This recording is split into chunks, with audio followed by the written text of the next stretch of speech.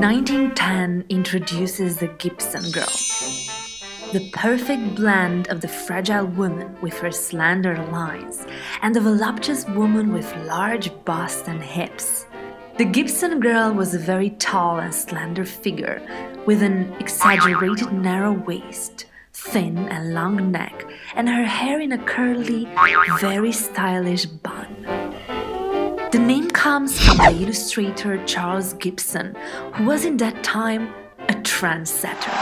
His dream girl became quickly the Beyoncé of today.